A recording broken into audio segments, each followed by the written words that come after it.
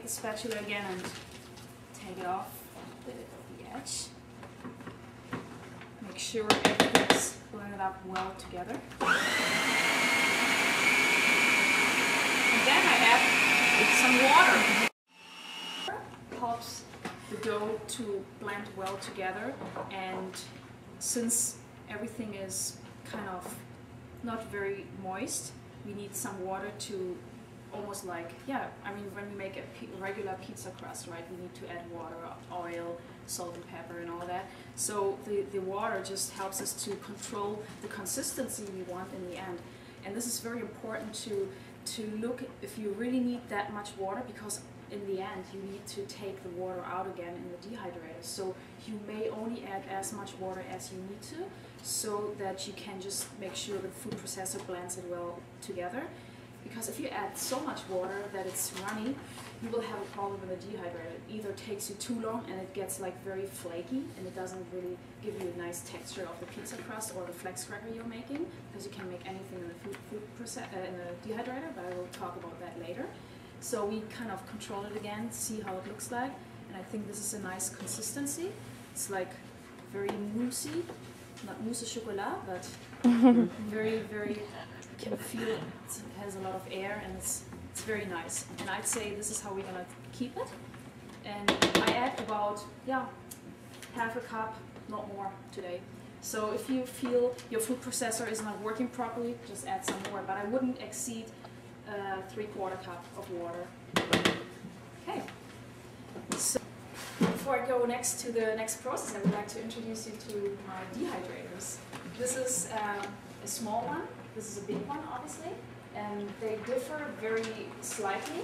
The small one is a timer, and it goes from 2 hours to 26 hours. And this is a very good indication. 2 hours is a good time when you want to put the pizza crust in the dehydrator. You start with for 2 hours with a very high temperature, because it is said that no food should be dehydrated over 150 Fahrenheit degrees. So if you want to start the dehydration, you actually go higher, and that's here we come back to the water content of the item you're putting into the dehydrator. The more water is in the food you're putting in the dehydrator, the more hours you can start with a higher temperature, because it takes time for the heat to really get into the food. So you gotta grant some time to the dehydrator to make it, to get inside. And so the thicker, the more water content the item is you put in the dehydrator, the higher you can set the temperature. So let's say we have our pizza crust right now. So I will show you how thick it's going to be, so that you can get an idea. And this is our trays. This is it consists of 3 items. And then I take the spatula again and take it off the edge. Make sure everything's blended up well together. And then I add some water.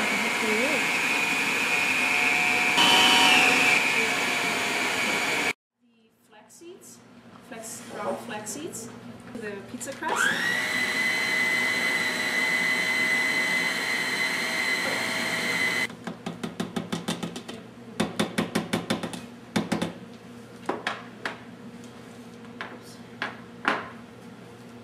So when you do that, it's best to have an even place. So I have a cutting board here, but it's just big enough, so I can use that.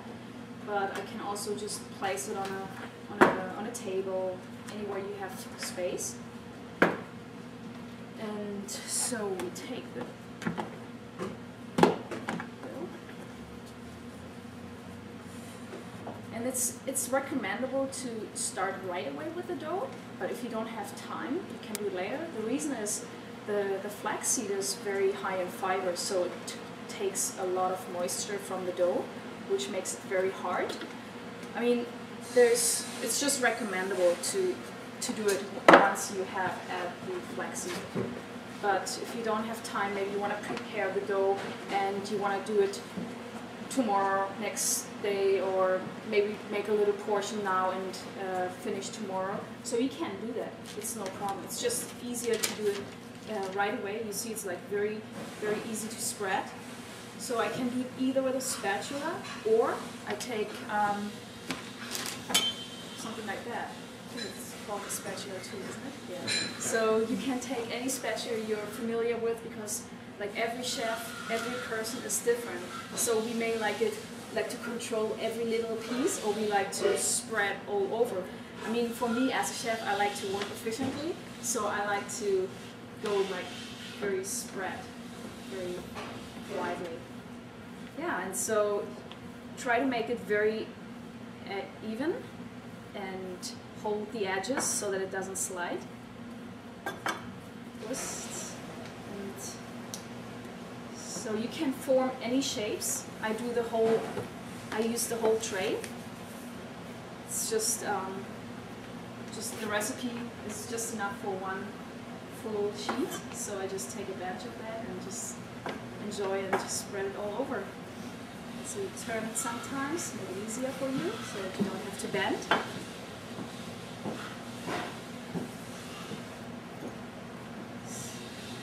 Yeah, you can shape little mini pizzas. You can shape 2 individual pizzas, put them on 2 different trays.